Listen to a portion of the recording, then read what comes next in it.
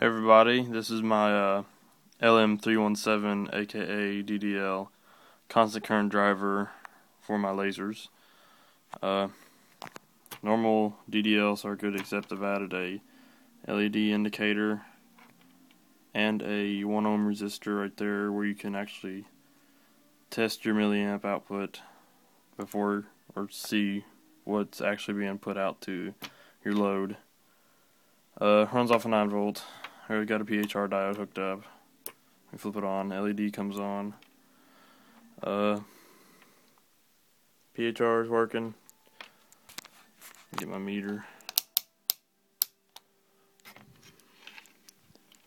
If I can do this. One hand. Stick my meter in there.